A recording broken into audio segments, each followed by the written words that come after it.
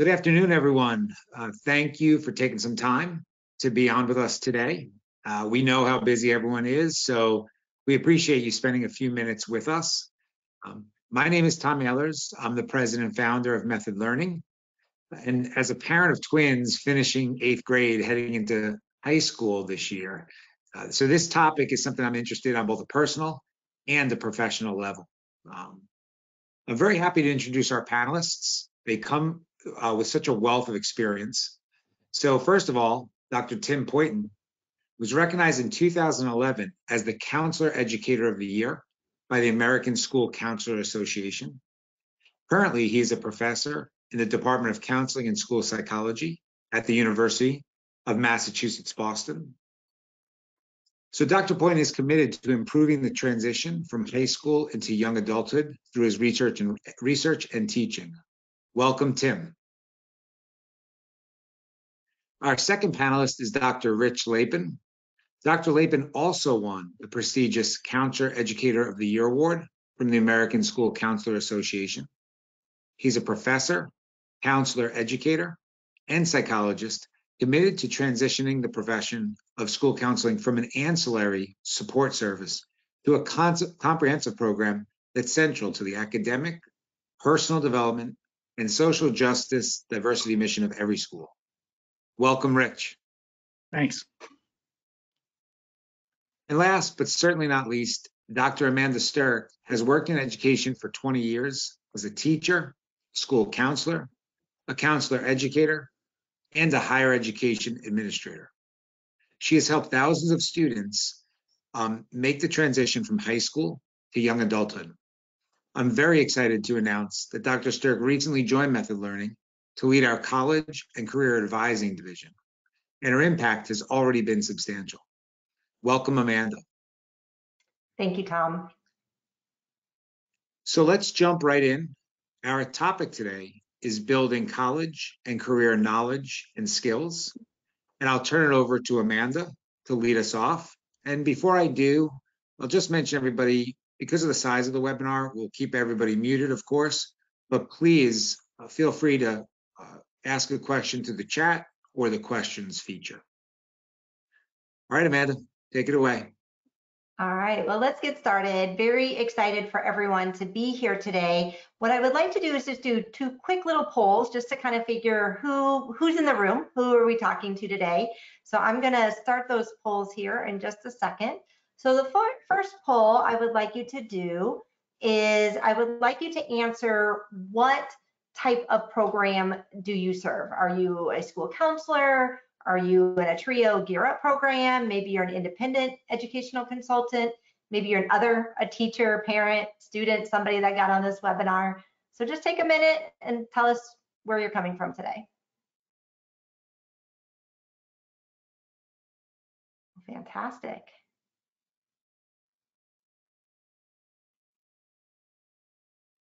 Ooh, it looks like it's pretty close. Kind of got a 3-way tie here almost between school counselor, trios, and others. Fantastic. Well, that is fantastic. As you heard Tom talking about, Rich, Tim, and I all come from both sort of a K-12 school counselor role and a higher ed role. So we definitely want to talk to all groups today about the importance of building college and career readiness knowledge and skills. So I'm going to ask just one more quick question. So I'm going to close that one real quick. And the other question I want to know is how many students does your program serve? So are you less than 100, 100 to 500, 500 to 1,000, or greater than 1,000? So are you in a big district, small district, big program, small program? Because as we do know, when we are talking about large student numbers, obviously that affects our student programming and how we reach students, parents, and so forth. Wow, again, looks like a pretty even mix, but with about 100 to 500 leading.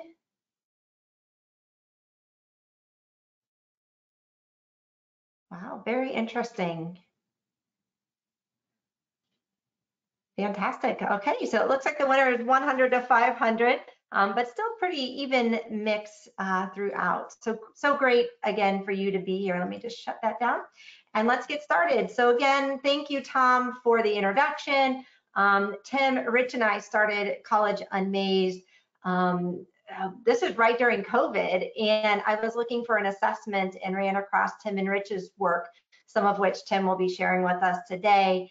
And we really just wanted to sort of answer the question on how can we help students navigate the high school to college process. So during COVID, we sat down, we worked, and we started building College Unmazed because we knew there needed to be some better resources out there for school counselors, higher ed, TRIO type programs on how we can actually help our students navigate the process. So one of the things that I think, again, why we do the work that we do, we had some sort of guideposts that we were looking at. And one of the things that we continually looked back was some of the information about the jobs that are going to be available and are available right now, that most, over about 60%, require some type of post-secondary education. That could require a certificate, an AA, an AS, a four-year degree, or even higher. And you can see, even though on the chart we're getting better at meeting that 60% need, there still is a gap to what is needed in the workforce. And as we know, as students get more post-secondary education, that it creates a higher economic mobility for them. On average, you know, a four-year degree versus somebody that just has a high school diploma, on average is about $1 million more in their lifetime. And so when we look at sort of the federal poverty rate, and we look at students who get some type of and finish some type of post-secondary education, that if we're going to build a stronger economy and have people have more choices, that they need to have some type of degree or certificate. So those are really two of our kind of guiding factors. However, Tim and Rich, in one of their research studies, found some discrepancies. Tim, do you want to explain the next slide? Sure. So Rich and I have been doing research in the transition from high school to college, focusing on ways that school counselors could intervene in that. School counselors and other college access professionals, for example, but really focused on school counselors. So been doing that probably for about 15 years now. And a few years ago, kind of brainstorming and we're trying to find out what are some malleable factors, what are some things that are actually relatively easily changeable, things that school counselors could work with students on that could lead to changes, positive changes for students in their transition from high school into college in particular, and kind of settled on this notion of college knowledge. We didn't coin that term, it's not a new idea. There's a gentleman named David Connolly who's been writing about this for about 15 years or so, but we searched far and wide for some way of measuring college knowledge and came up empty, essentially. So that led to a long, relatively arduous process of developing a measure to assess college knowledge.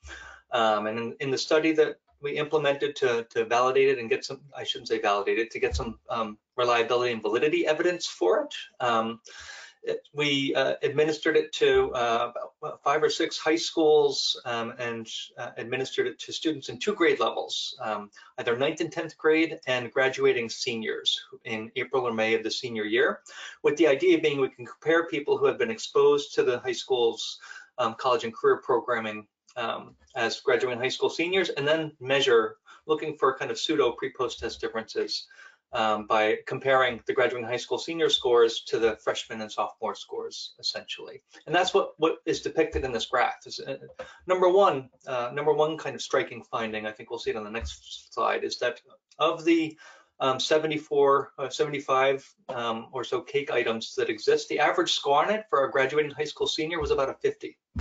As we see here, it's 51 for the first, 51 for the non-first gen students and 38.6 for the others. So it's about a 50. That's a failing grade in most high schools, right? So if you could go back to the other one, Amanda, please, appreciate that. So again, these graduating high school seniors who had all already made their college plans had done so with relatively little college knowledge, essentially. So there's a lot of room for growth. There's a lot of opportunity to improve students' college knowledge. What this graph is showing is on the left-hand side, and it's a little bit hard to see, on the left-hand side is the students' scores in 9th and 10th grade, and on the right-hand side is their scores on each of the subtests in 12th grade, and the subtests are the Knowledge College Life subscale and the Admissions Procedure and Financial Aid subscale, with the Admissions Procedures and Financial Aid is on the bottom and the Knowledge College Life is on the top. But anyway, what we're looking at here is the gap over time between 9th and 10th grade and 12th grade.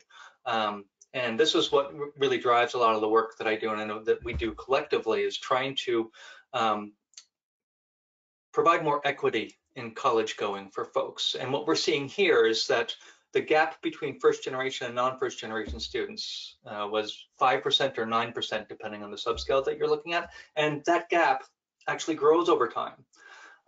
So the difference between first generation students and continuing generation students increases as students go through high school. And this is the troubling part for me, is that if schools are to be a space to promote equity, we're not doing it right now in terms of college knowledge. So that's something that really motivates a lot of the work that we've done in developing a book to promote college knowledge, the College Unmazed book, and the work that we're doing with people like you, counselors, TRIO program staff, college access workers, etc. One of the key things we're trying to do, and in the presentation today, is help you learn about the kinds of knowledge and skills that can really help close that gap that we know exists. Next slide, please. So this is just, again, that same data represented a little bit differently, focused on the 12th grade students. We've got the 76 items. It's now 75 items because one of the items related to the SAT no longer applies. So that's the full measure. There's 42 items essentially that were psychometrically valid, if we can use that language, just in the interest of brevity. And then we break down the scores here for the Knowledge College Life subscale and the Admissions Procedure and Financial Aid subscale. So one of the things that we learned in looking at all the psychometrics of this assessment was that one of the reasons why a lot of the items didn't qualify in the 42 was because not enough students knew what they were. So, for example, one of the things I like to harp on is this notion of demonstrated interest. Chances are most of us here know what demonstrated interest is. And know how important it is for schools that consider demonstrated interest, but for a lot of first generation students, they don't know what demonstrated interest is or means, or that you can demonstrate interest in a college by going to visit a college campus, and that maybe if you don't do that, you're disadvantaged. Like, that's something that a lot of people don't know, and that's why items like that didn't perform well in our psychometric analysis. So thanks for listening. I know this is probably some of the boring researcher stuff that you don't want to hear as much about, but it underpins a lot of the work that we do. So thank you.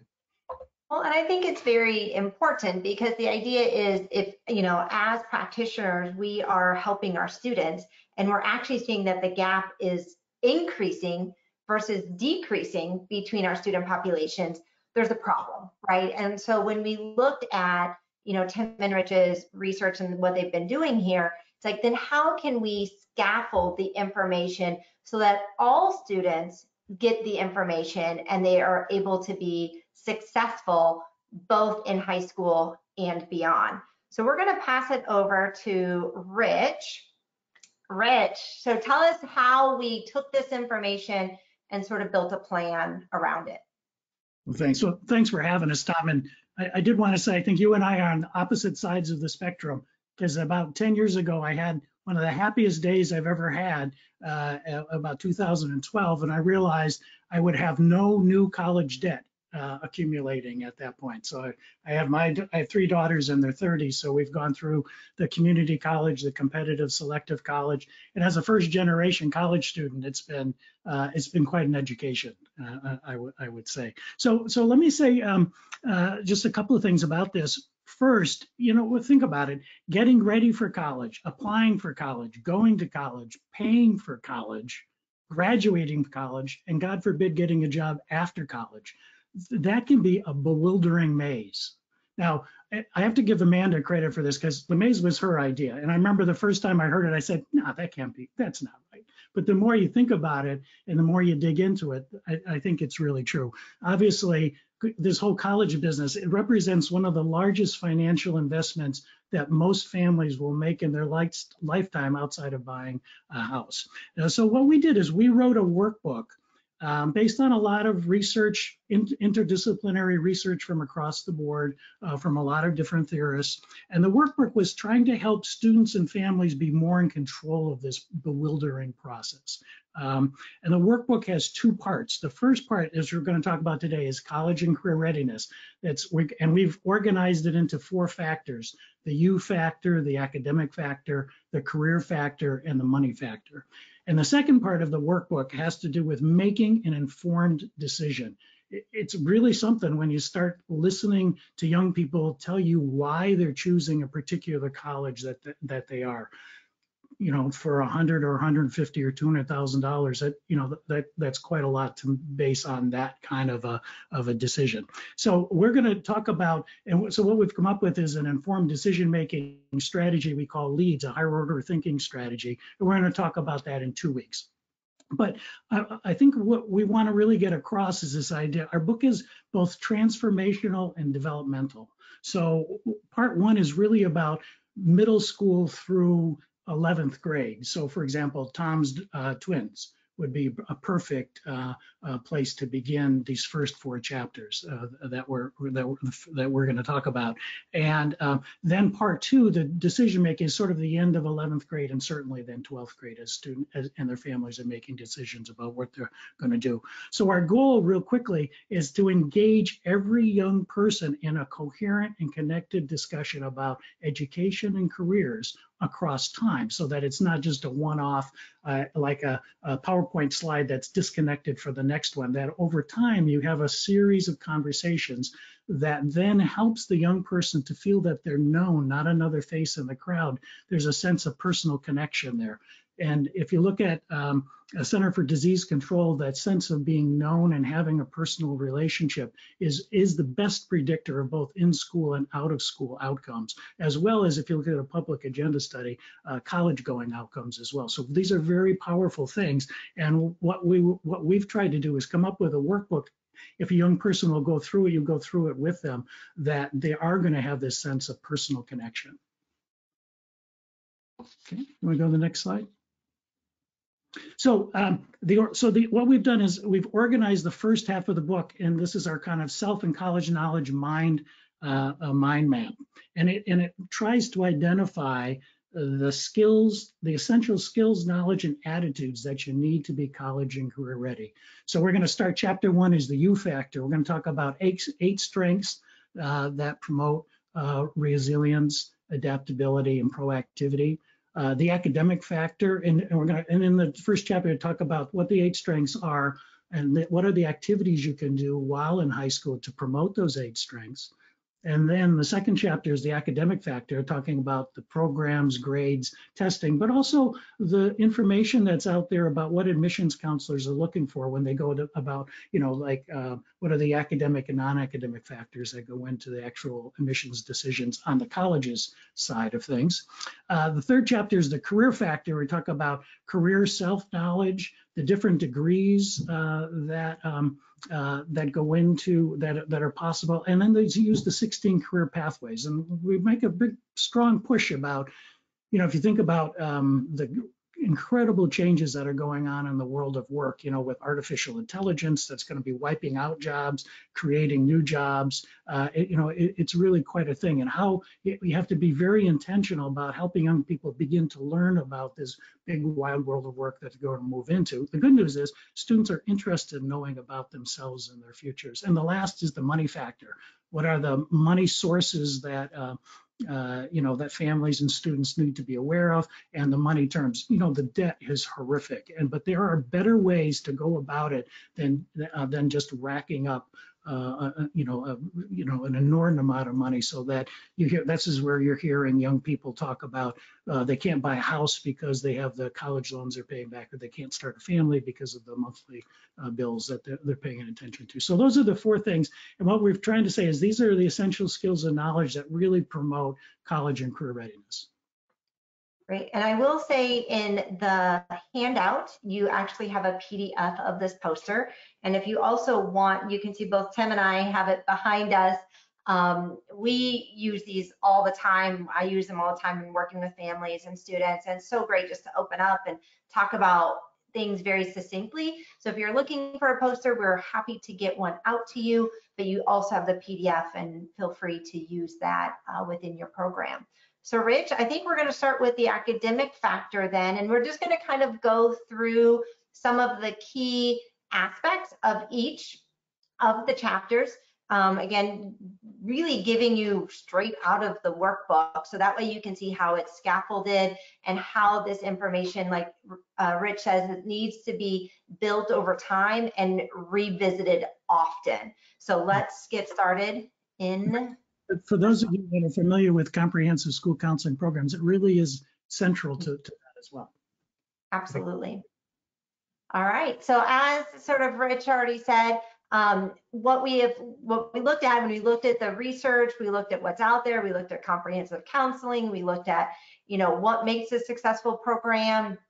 We knew that students had to build very specific college and career knowledge and skills. So not only do they have to know the information, but they also have to internalize it and use that knowledge within their own life. And so one of the things that you will see throughout is we use a case study approach. So we look at a student that would be pretty much their same age, their same sort of demographic as the student, and we walk them through how each student can build each of their factors. But central to all of those factors is really the kind of the cornerstone of college and career readiness, which is these essential 8 college and career readiness. And Rich, I'm going to have you talk about it. This is a lot of your research that you've done over the years. So can you quickly explain the 8 strengths? Thanks. And I'm just going to be very brief here. There's obviously a lot of research that's summarized on this one page, but very quickly, young people who become proactive, resilient, and adaptive are more likely to be better prepared to succeed in education, whatever that might be, and the workforce. Proactive young people, they're the architects of their life. They're not passive responders. I know a young woman, the first day she was on her college campus, she went over to the Writing Center and made the Writing Center her home. 80% of her grades in that college, there was written work that was required. Resilient young people, they can withstand and recover quickly from setbacks and difficult situations. I know a first generation young man of color who got into the management program, but he didn't get into the sports management major. Nobody ever told him college knowledge wise, you can get into a business school, but that doesn't mean you get into the school of accountancy or you get into these more competitive. So he was having to deal with that kind of a setback. Adaptive young people change and grow and seize hold of new opportunities. One of my daughters actually just got a computer science degree online and nearly doubled her income running a website for a museum that she's working for. Now, in the research, there's a number of these different factors, if you will, that promote that promote the kinds of things that we're talking about, and actually that promote proactivity, resilience, and adaptability. Agency. So what we've done is we've identified 8. Agency, finding purpose and direction, positive beliefs that have to do with efficacy, attributions, Carol Dweck's work about growth mindset, the cognitive behavioral kind of John Krumbolt's kind of beliefs about that. Knowing yourself, that's been a standard in the career development literature since the beginning. Becoming a successful student. Successful students act differently in the performing, planning, and outcome phases of any learning task that they're involved in. Character for workplace success, actually being able to get along with others, be a leader, be flexible, show up on time, show initiative, work as a teammate. And college knowledge that Tim was talking about, and maybe most importantly of all, college support network. Who's this broad range of people who are going to provide you both emotional and instrumental support. They're going to be there for you emotionally, but they're also going to open doors and show you. And if you've worked with young people, you can identify times that you've been helpful, both emotionally and instrumentally, and how important that is. Yeah, and I think especially talking to the practitioners in the room, that college support network, you'll see that throughout, that we really promote how do students and teach students how to communicate all of this information, right? So as they're going through the high school to college process, leaning in on that college support network so they're able to sort of strengthen those skills and use really reflective practice, right? What's working for me, what's not working for me, and being able to communicate that with others so they get the support and the help they need. So our 8 strengths, I think, are really central to everything that we do. So let me go forward. So in academic factors, so we're kind of moving on to chapter 2, we really focus on 3 different areas, because so much, even with COVID, and Tim is going to talk about that next, kind of pre-COVID, after COVID, and college admissions and what that looks like.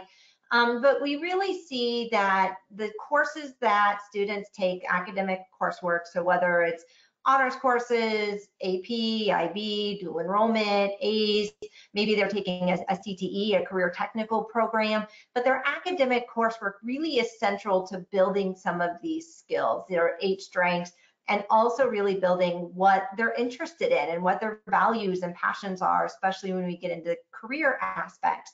But we also look at how are you doing in your grades, right? Are you, do you have a weighted GPA? What's your unweighted? What are colleges looking for? And again, Tim's going to talk a little bit more about how that leads into college admissions.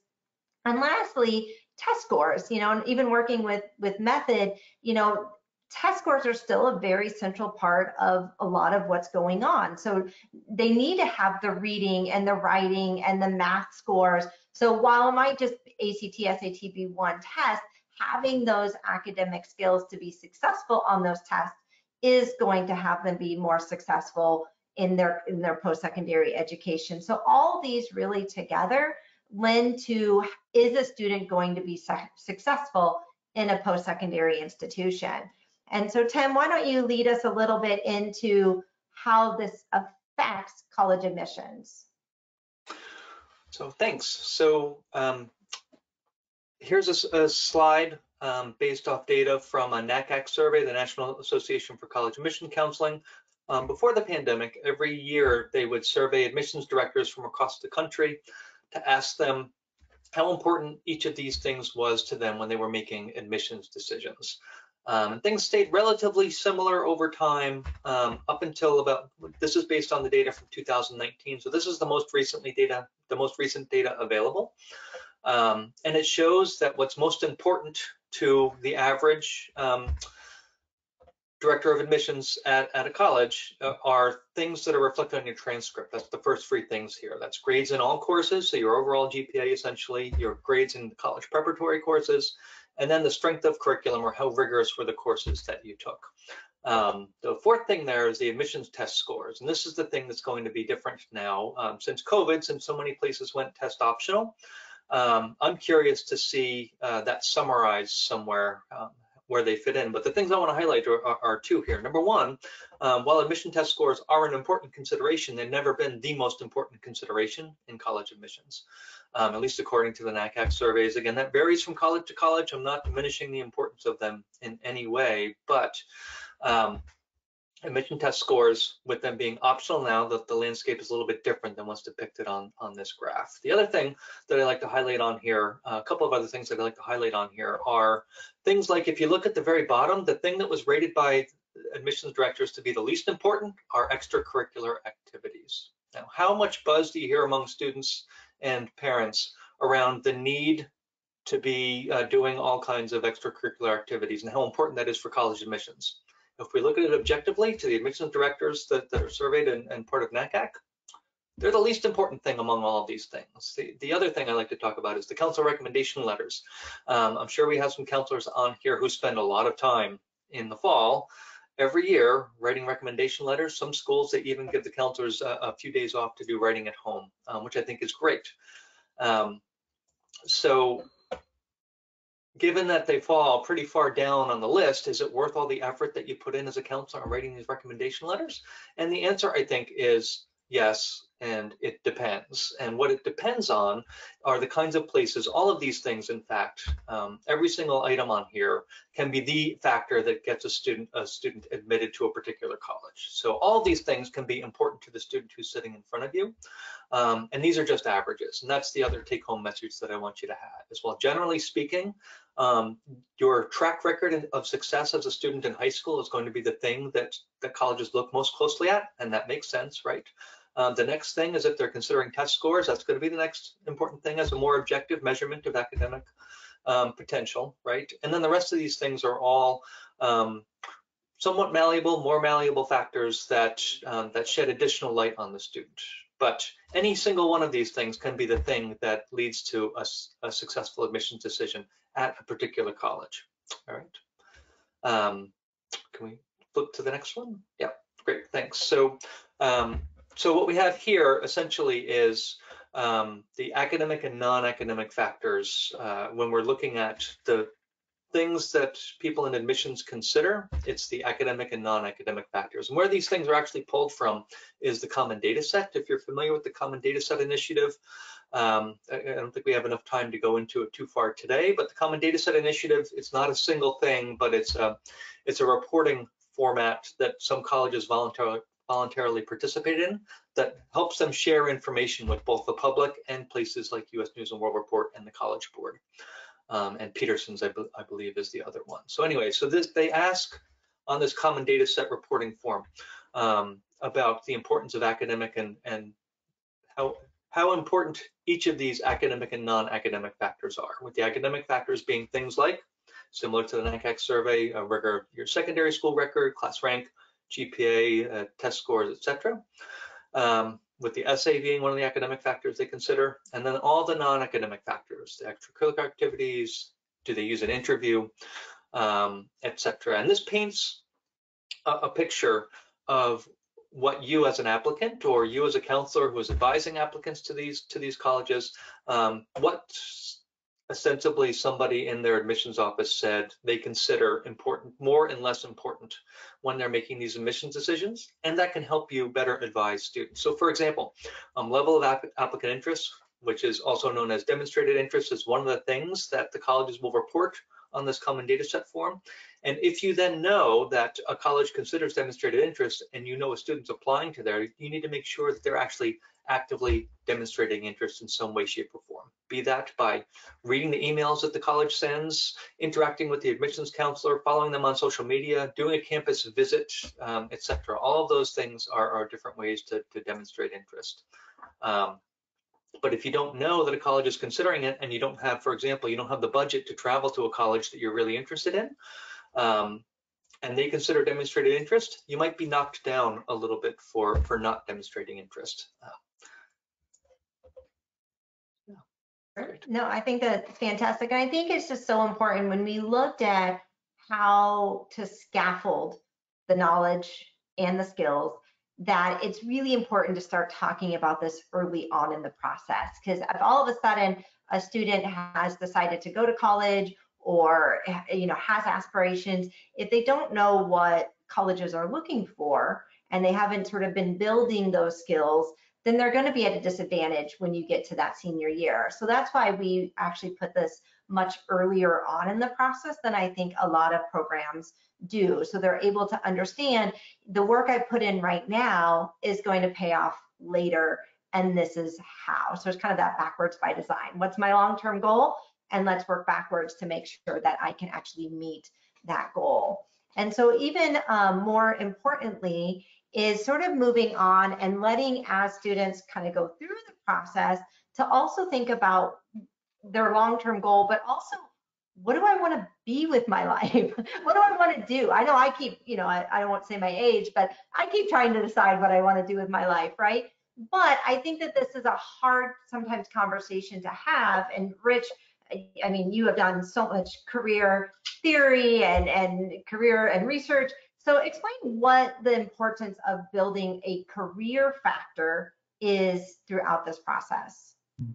Yeah, obviously I'm biased. I'm going to say it's critically important. I'll throw one I think an IES statistic out that 4 years after graduating from college, after paying for 4 or 5 years of college, 4 years later, less than half of the students were in a career path a stabilized career path that they saw as moving in a long-term direction.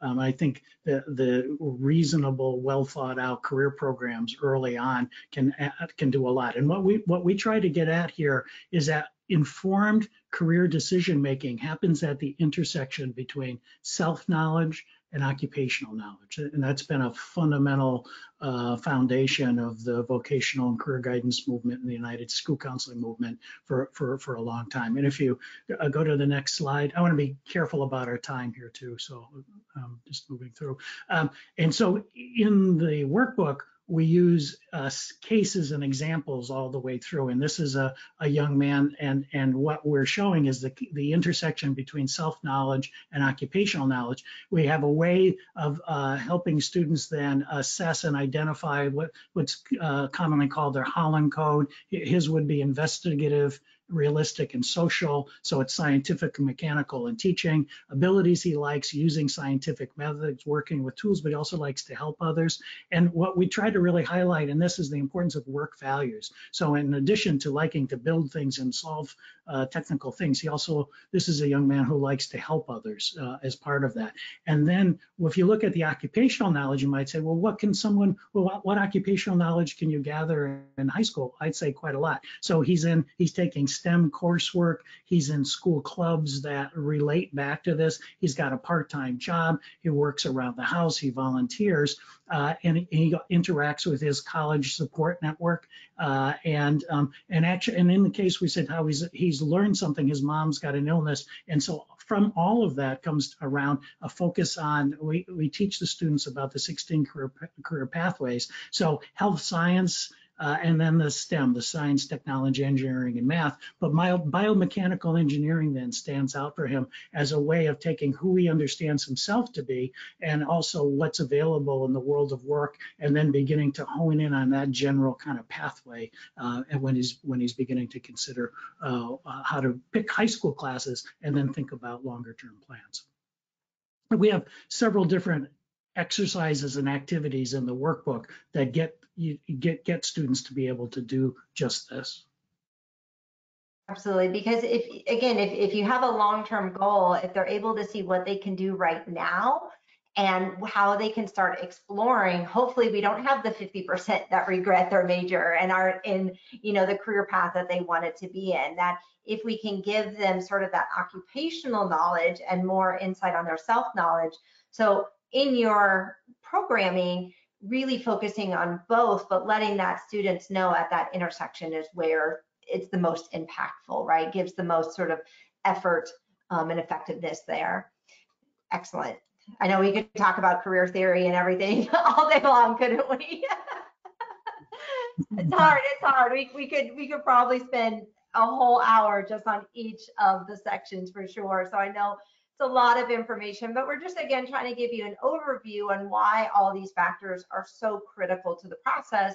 And as sort of Rich pointed out early on, the topic of student debt is just, it's forefront of everything that you're talking about. And students are really scared and parents are scared.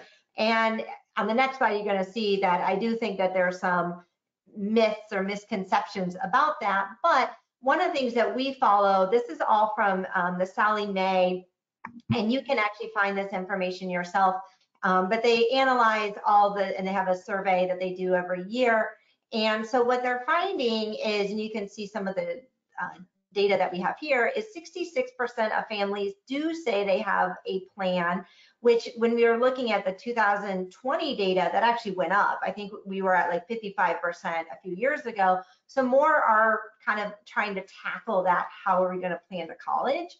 And they also look at, though, 88% are saying that higher education is an investment, which is still really high, but it actually went down. I think it was at like 90%, 91% the last time we wrote this. And what's interesting is 73% of families do use some type of grants or scholarships to help pay for college. So it's an integral part of how families do create that plan. But what's interesting is over 30% of families are simply not completing the FAFSA, which we know is a huge part of paying for college. And I just found it interesting. They asked families, why did they not file the FAFSA? And a lot came back saying that they believe their income was too high, maybe that the application was too complicated. We know it's going to be really interesting this year with the new FAFSA form. And 13% did not know about the FAFSA. So again, when Tim was talking about sort of that deficit and that gap, when 13%, so over 1 in 10, are saying they don't even know that the FAFSA exists, that's an issue, right? And that's something that we need to definitely discuss. So when we're looking at the discussion around paying for college or any post-secondary education, a lot of times in our program, we put it very far into the future. We put it into senior year. Let's get applied. Let's see what institutions give us, and let's kind of deal with it later. We really believe that in your programming, you should consider talking about the money factor as early and as often as possible, and actually actively going through the process of the multiple different ways of paying for college. So primarily, one of the things that we believe all students should know from the get-go is that the cost of attendance, so the sticker price of a college, and I know I'm speaking to the choir here, but that total cost of attendance at $70,000 or the $30,000 that they're seeing is not what most families pay. In actuality, 9 out of 10 families do not pay the total cost of attendance. Most, 9 out of 10, pay the net price. So that is when we reduce our federal gift aid, we reduce our state gift aid, maybe some athletic scholarships, other gift aid from external sources, institutional gift aid programs. When we reduce all of that by what's going to be coming to us, college is much more affordable. And I do think that we need to, as practitioners, really be talking about affordability. For the last 8 years, I was at a community college, and I was running a student focus group of high school students, and we were talking about affordability. And I said, how much do you think college costs for like 1 year? And these were pretty high achieving students that we were discussing, they're talking to, and they came back and they're like, 50,000, 60,000, 20,000, these high numbers. Our community college was on average $3,500 for a year. And so they really had inflated numbers. And so, we really believe that college is accessible for all students, whether you go through a career technical program, whether you go through a community college and do a 2+2 program, but that we need to have the discussion and early with our students and our families that college can be affordable, but we need to plan for it early. We need to understand where our sources of money can come from and how can we tap into that even before senior year. So they're really going to understand the true cost of attendance. So that's just a really key thing, I think, for us. One of the things that we do, I was working with a senior, and he was going to go out of state to Colorado. If you know anything about Colorado, no one pays in-state, or no one, you're basically paying full price. And so I said, go back to chapter 4. And at the end, there's at-home discussions where go through each of those questions and talk about how are you going to pay for college? Is the student responsible for this? How much can the parents actually afford? And it's really shocking, and I'm sure Tim and Rich, you would agree, it's shocking how many families don't have that discussion about who's really going to pay for college. Are we taking loans? Are we not? What does that look like? And I know we're going to talk about it in the next webinar when we talk about leads, but it's why one of the last activities we do in the workbook is actually have them make a financial plan and write out exactly who's paying for what does that look like, how do I not lose my scholarships, and so forth. But starting the conversation early is really critical. So that sort of leads us to, Rich, you mentioned this, and I'm gonna let you kind of explain a little bit more about the counselor student connectedness scale. Well, I'm a little concerned about the time. I don't want to be concerned about other people's time, but essentially we have a free download for you at our on our website. If you come and really take a look at, it'll give you a way of estimating, measuring how whether or not a student feels like they're just another face in the crowd or that they're personally known. That gets at the whole idea about personal connectedness and how important that is. And what we can show you if you're interested, some research that in schools where there are better ratios of counselors to students, what you find is students are more likely to say, no, there's someone in there who knows me. I feel wanted. I feel like I belong, as opposed to, I'm just there and nobody really pays much attention to me. It's, again, there's a lot of research that would connect those kinds of feelings to successful outcomes. Fantastic, thank you. No, and that's an easy download, and we can get that to you as well. It's just a little, like Rich said, just a little 4-question survey that you can ask your students to see how connected they are to your program. And so that kind of takes us to, we alluded to next time, we are going to be discussing specifically the LEAD strategy. So that's really the junior senior strategy on going through the college application process and the decision-making process, which I think is, a lot of us practitioners, we are very good at kind of teaching students how to maybe build a list, maybe even exploring colleges, and even that applying. Those are very transactional items and steps. And so what we do is we really increase that thinking to more of a transformational. So how can we move on from just, this is where I'm applying, to really making an informed college decision? So we're going to be talking about LEADs and that process in 2 weeks. So there is a QR code. So if you have not yet signed up for that, go ahead and take a picture of that and get signed up. I'm sure Method will also send that out with the recording as well. And I will show you, if you like the first mind map, we love our mind maps. The second mind map of LEADs looks like this. It's actually, if you get a poster, it's a front and a back. But this is what we're going to be talking about next time: build a list, explore, apply, how to make a decision, and then also how to make a plan to succeed. So a lot of you might be thinking sort of what's next. Maybe you think, how can I use this in my school or, TRIO Gear Up program that I'm already using, and maybe have further questions. And, one of the things, having worked in higher ed, having been counselor educators, having been school counselors, both Tim and I were school counselors, I was 1 to 400, and I was the only school counselor in the school. So I had to do it all, 9 through 12. I had to help with applications.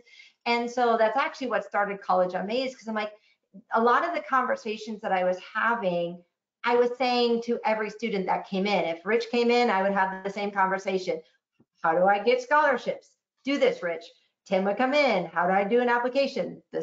So I thought if we could sort of flip the script and we can give them that transactional information through, a curriculum, when we came and they came into my office, how could I then have a transformational conversation? And what I found is when I started using this program with my own students, we went from there's about $300,000 worth of scholarships. We had about 100 seniors, to over $10 million worth of scholarships. And we also doubled our where we applied to and our acceptance rates as well. So it was really phenomenal what our students were doing, because they were able to do that sort of transactional on their own time, and then I could really help them with sort of the fun part when they came in. And so not only is there a student workbook, but there's a whole curriculum that goes with it, with PowerPoints, there's printables, there's posters, there's a USB with all the lesson plans, there's cards, you get like a whole box, which is really fantastic. So there's a lot of information to help you teach it. And then as well, Tim and Rich and I do go out to schools and help with professional development, whether it's a school-wide approach or maybe it's just to help with the school counselors or US practitioners in the higher ed TRIO programs. But we can really meet those needs, you know, along with sort of method and the academic side. Now we're really bringing in that sort of college and career readiness and creating a much more comprehensive program to help your students through. So Kyle has, his email is up there. He is our point of contact for method if you're interested. And if you do complete the form, the QR code, there's going to be a 20% off in the next week if you do fill out that form and contact Kyle if you have any questions. So let's open up. I know we have just a few minutes here. So let's say if there's any questions from the audience. All right. So I see it looks like Kyle is answering some questions. Yes, we can send you a recorded copy or a recorded copy of the webinar. I think Candace did ask a question, maybe you saw it, it asked about how much the workbook is. It is a consumable workbook. It's $35 per student workbook. And like I said, the curriculum, depending on how many you purchase, the curriculum can go along with that as well. Any other questions? I'm just watching the chat. No. All right, Renee had a really good question. She asked, is this good for middle school? Absolutely. I would think it would be definitely better for maybe second semester, 7th grade or early 8th grade. I probably wouldn't do 6th grade. The nice thing is this book would grow with a student. So if, like, they're not all going to be able to hit up the LEADS process because it's actually an actionable step. But I know my daughter's in 10th grade and she's already read the entire book because she wants to be prepared. So it's going to be one of those workbooks that you could definitely work on earlier and then come back to. We do know that things change, and the nice thing is that we are our own printer. So when things do change, everything that gets landed to you is the most up-to-date version that we have because we're able to print in small batches, and you're able to have that, so you don't have to wait or anything like that. So really great question. Robert asked, can it be used in workshops or are they individualized? So you would want each student to have their own workbook, but I know I present a lot of this as workshops. So maybe to parents or students, 1-hour blocks. And then when students come in, I can work on their sort of essays and their activities more on a one-to-one basis. But you really don't want a classroom set because they do need to, it's a consumable. You do need to work within the book. You're welcome, Renee. Thank you. How many weeks of meetings with students to cover all this information? Tim, what would you say? How many weeks? I mean, it could take you 4 years. So in the curriculum, we've got, I believe, it's 35 lessons. More than that. I think it's 42. Oh, but the idea being, I think that we have enough content that you could probably spend as much time as you have available to work with students in a classroom setting, at least most people. But it can be designed to be done starting in the junior year, essentially in spring of junior year. If you're in a traditional place, you could do it in a compact format, or if you spread it out over even late middle school and early high school years, it could work like that as well. You can go ahead, Rich. Sorry. Yeah, you can really narrow it down to focus in on different things and spread it out, because we really, have designed it to be across the 4 years. And back to the earlier question about middle school, I couldn't agree more. The best predictor of where you're going to be as a 12th grader is actually where you are as an 8th grader. And the very things we're talking about, there's a lot of good research about the kinds of development that's going on at that age that's just critical. So those constructs we were talking about proactive, resilient, and adaptive, the 8 strengths, right on target. So you really can, because one of the things we've heard from counselors is about access to students and not having large amounts of times and needing to, to find ways so that we really can think about taking the materials and turning it into, 15-minute hard-hitting kinds of activities that you can do something, but then you can do it over a period of time.